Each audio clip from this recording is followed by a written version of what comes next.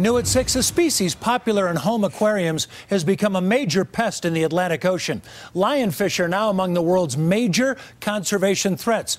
They just devour native fish, also harming coral reefs.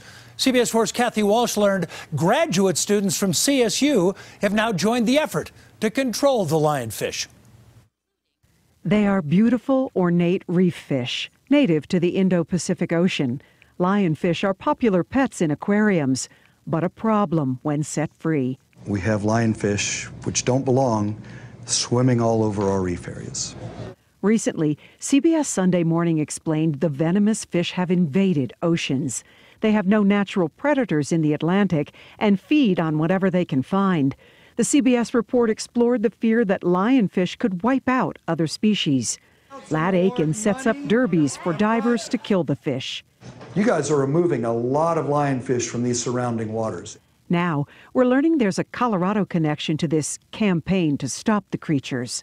Hi, I'm Kaylin. Recently, a group of CSU graduate students in Belize turned to crowdfunding to help Belizean women learn how to make jewelry from the tails and fins of the invasive lionfish. It arrived in the 1980s and wreaked havoc on fish populations throughout the Caribbean. The CSU students raised more than $2,000 to pay for 4 women to attend a workshop. And we ended up getting over 50 people who donated. I talked with CSU student Megan Jones from Belize via Skype.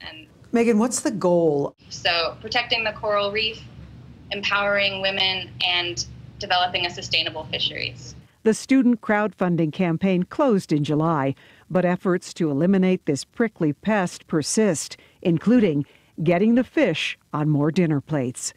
Kathy Walsh, CBS 4 News.